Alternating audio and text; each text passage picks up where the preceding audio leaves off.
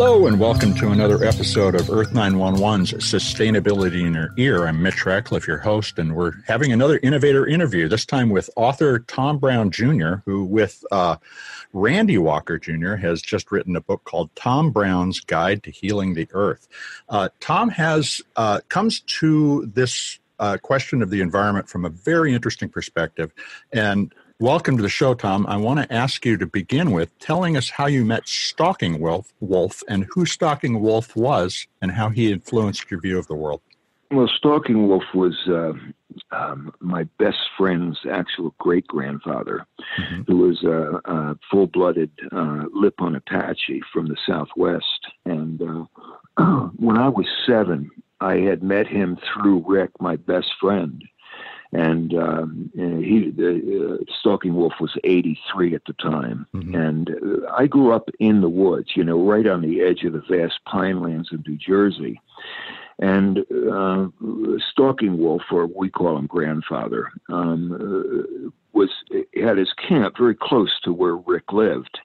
So every day, practically without fail, we would go and visit him and learn from him. And this took place for over nearly 11 years, 3 months shy of 11 years.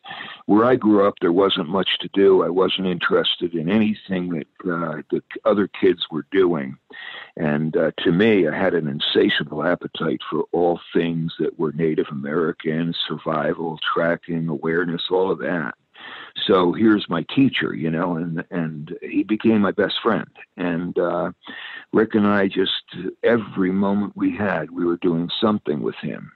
But he had a passion for not only passing down the old ways, the skills, but also for saving the earth. He knew back then in the 50s that, we were in rough shape. And he kind of drummed that into our heads and showed us examples of how the little things done to the earth can have such grave consequences, that kind of thing. So it was a visual as well as a verbal lesson, Now, you took that experience and have made that your career in a way. You've taught at tracker school, and you specialize in finding lost people and people who are hiding as well. On the other hand, you're teaching survival skills both in the tracking school and in some different communities around the world where you take folks to do that kind of work.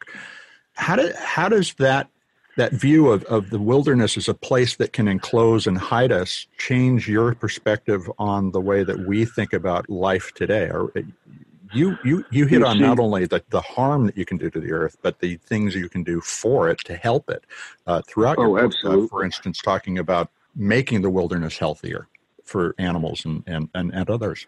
Yeah, we've moved from the place of being caretakers to that we have to be healers. In other words, we have to take a very strong, more proactive approach to saving what we can that is left of the earth. But survival, when you go out there with nothing, and I mean nothing, you have got to take everything from the earth. And it's, there's two schools of thought in survival. Those people that take things randomly and just butcher the earth, and then those people who take things that need to be taken out of the equation to balance out the landscape. And I look at survivalists as healers of the earth because we can do things in short order that nature can't do for herself in decades. And survival, if you make a mistake, you could be very close to death, and you start to cherish the very plants and animals that walk this and live on this earth with you, that you don't want to do any damage. You want everything that you do to be healing, so that you leave a legacy of love and compassion for future generations, not one that's butchered and sick. And, that's the beauty of it.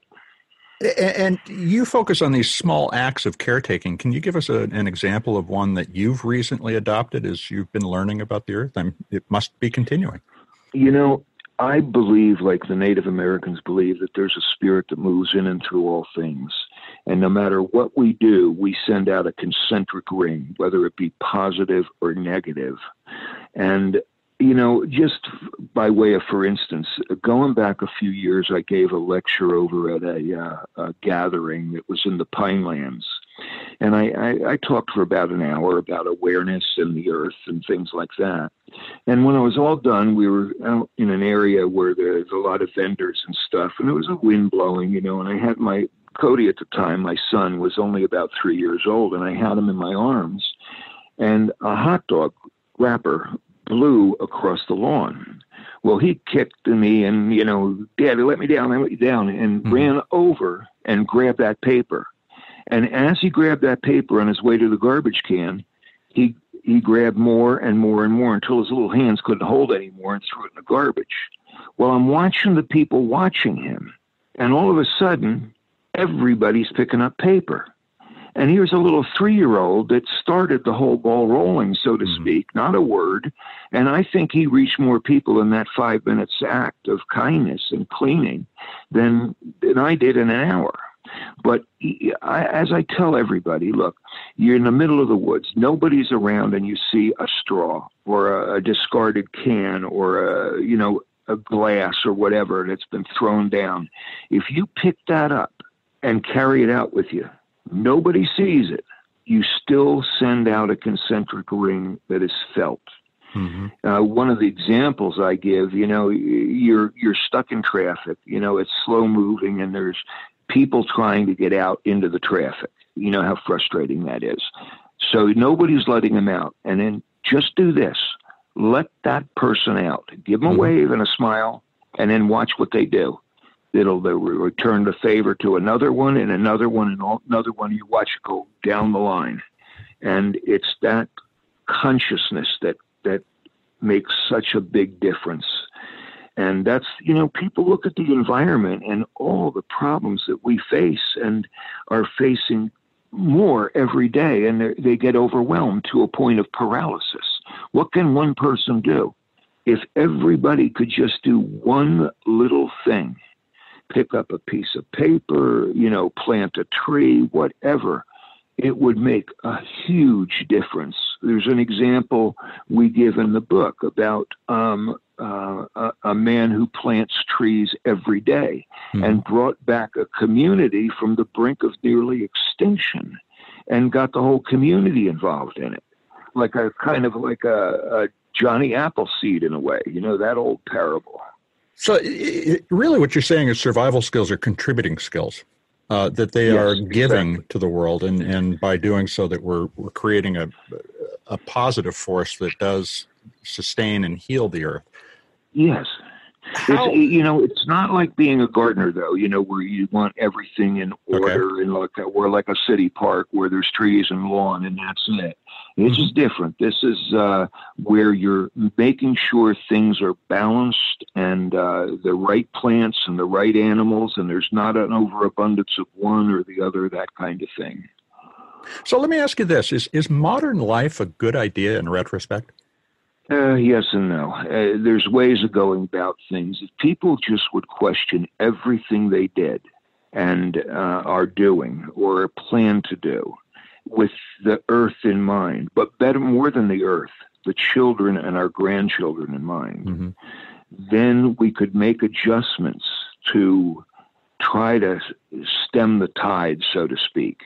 An analogy I give is, you're in a kayak and you're just drifting along in fairly quiet water, but there's rapids up ahead. And one side is real heavy rapids. The other is, moderate rapids. And you're right in the middle of it. All you have to do is dangle your fingers in that water for a few moments, and all of a sudden the kayak turns to the less aggressive rapids.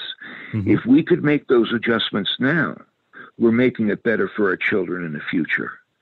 Simple little things that we can do, like planting a tree or putting more insulation in a house and making it more eco-friendly, for instance, and focus on that. We're a world that is overpopulated, and diseases are starting to run rampant, as grandfather said they would. Mm-hmm. And it's going to start attacking our livestock, our crops, ourselves, and everything else. Storms are intensifying. This is when you look at the whole of it, it's almost paralyzing. But if you can just do one little thing, no matter what it is, to make it better, even to plant a seed, it's going to make a lot of difference in the future.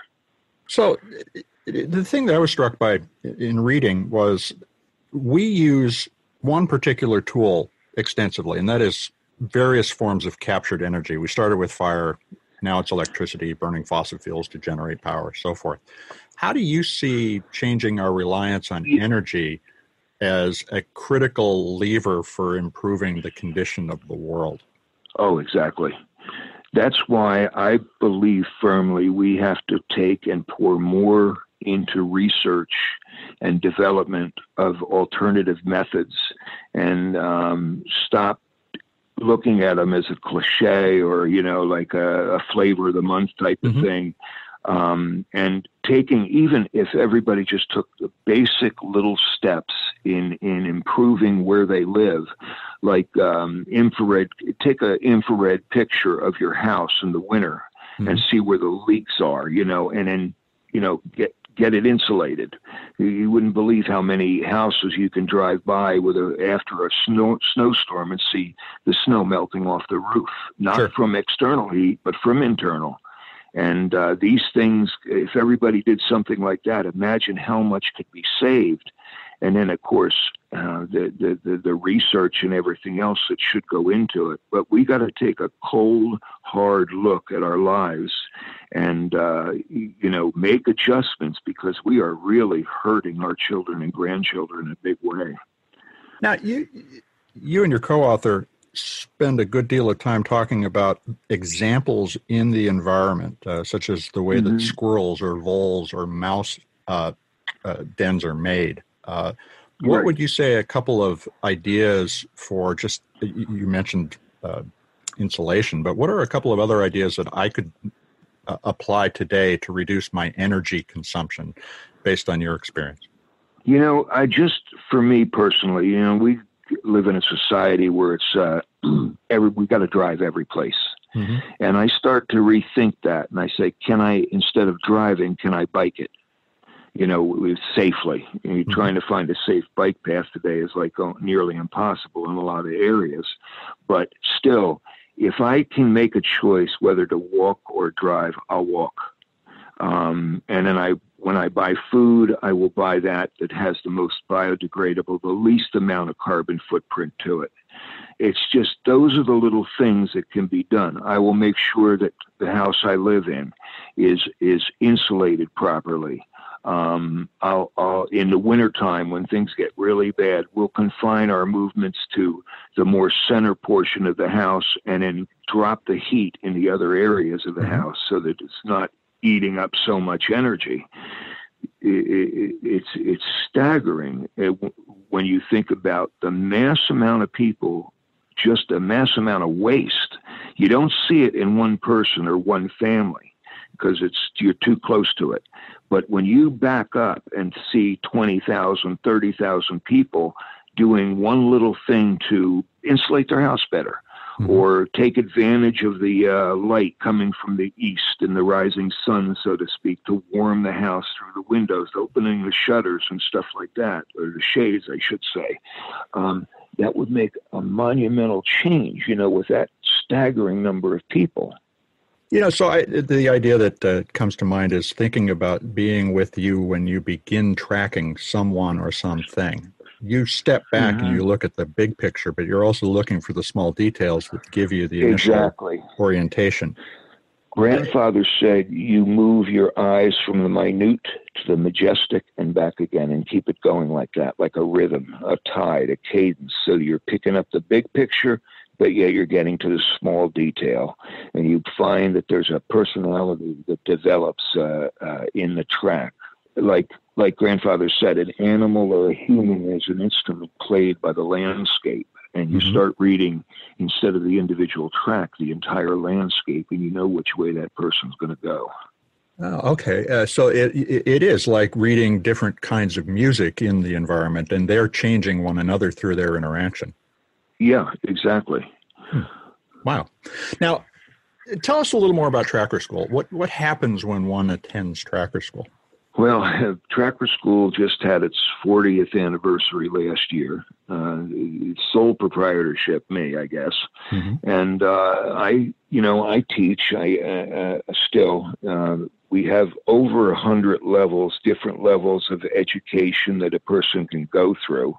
No repeat, no review, just all new information. But let's take a standard class, which is the people's favorite class. I take them through survival. So that they can go into any wilderness in the world with nothing and survive. And survive like it's the Garden of Eden, not the starvation that you see, on television. For instance, my top level of survival, which is called the expert, is 28 days in the Bob Marshall Wilderness of Montana in the dead of winter. That's, January. My students gain an average of 4 pounds during that class. It pisses a lot of people off, yeah. But then you get this television show where they're on an island in the South China Sea, the cornucopia of survival living, and they're losing weight and sniveling. And the difference is the skill. I take them through that kind of survival. I teach them how to track. I tell them, I will teach you in this week to track a mouse across a gravel driveway. And they do. And then I teach them awareness, and I teach them the philosophy of living with the earth, which brings it all together. You see, and that's the standard class. And that shoots off into the philosophy classes, the advanced survival, expert survival, that kind of thing. But I usually, I have a number of instructors that I've trained that come and help me out. And their students are in there for a week. I start them off easy. They're allowed their tents, their sleeping bags, and their teddy bears and whatever else. And then the next class up, called the Advanced Standard, I take all that away from them because they know how to build their own shelter and everything else, that kind of thing. But it's fun. Their total concept of the earth changes. There's no more wilderness. Wilderness becomes home to them. And it's a great feeling. Now, how would people find out how to attend Tracker School? Easy. Just go to the internet, trackerschool.com. And you've got some great video there. It's just one word, Tracker School, and then .com. And now your book, Tom Brown's Guide to Healing the Earth, is out now. It's from Penguin Random House. What are people going to get when they read the book? Hopefully, they're going to get some peace and go to work, knowing what to do. In other words, to make a difference. People are petrified today. They hear all these horror stories. They're taking place around them. The weather's changing. Life is not the same as it was. And now they can do something simple, not something that's going to break their back. This is my 18th book, and I got a few more to go yet, but it's like this is one of the most important ones because I want to take that stigma of paralysis away from people and give them tangible evidence of how we can make a difference on a single level, even on a family level, without having to face the entirety of the beast, so to speak. That's, we talk a lot with folks about how incomprehensible climate change is, and it's the whole world reacting to our poor behavior in many cases, and also to our surprising growth as a species. So you don't see this as a dead end. You see this as an opportunity to walk into paradise. Oh, exactly. You see, a lot of people will believe that it's at our core, like you said, core nature to go out there and survive and do what we can to control nature. But then you look at the cultures through the world that have lived in harmony and balance with the landscape, and you find that where they live, it's a totally different world. It's well balanced. It doesn't have scars and everything else because the people have learned how to take care of the earth. They realize that that is their lifeblood. That is their life. And to do any damage to it is going to bring a lot of suffering. And some cultures learn it, some cultures don't, and they go extinct. You know, they like the Mayans and you know, and so many other cultures throughout the world. They just overpopulated. Sure. They didn't take the right steps. And so books like Jared Diamond's Collapse are excellent examples of this having happened in the past, and we face that same choice now, but these small changes can start us down the right path. Yeah, exactly. And that's all we need to do is enough people believing in that. You know, you look at that saying that I said, the spirit that moves in and through all things. If you look at a flock of sandpipers and you're up close, you can see the individual birds. But then when you back up and you see the whole flock going in one direction, and then in a heartbeat, thousands of bellies flash to the sunlight and the whole flock changes direction. Even when they videotape and play that back in slow motion, they can find no single bird that makes that turn. Instead, they have to say, it seems like a collective consciousness that flows through that flock. That's exactly what I'm talking about. It's a spirit that once it takes hold, we can change the course of humanity. We just got to get enough people doing it. And how many is enough? Look at it my way. One more person. You have to reach one more person. That's it.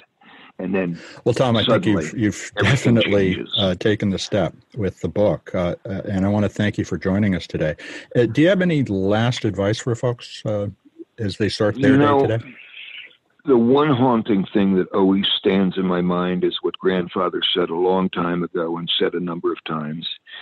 He said, we're a society of people that kill our grandchildren to feed our children.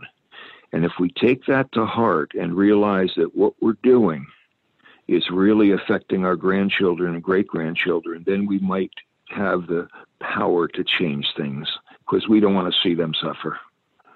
Well, thank you, Tom. This has been Tom Brown, Jr., who is the co-author of Tom Brown's Guide to Healing the Earth. And you can find out more at trackerschool.com, as well as by checking out the book on Earth911's podcast page. Thanks, Tom. We will be looking forward to speaking to you again in the future. Sure. Take care now. And folks, that's Tom Brown. This is Mitch Ratcliffe, Earth911's Sustainability in Your Ear. We'll be back with another innovator interview soon. Thanks very much for listening. Take care.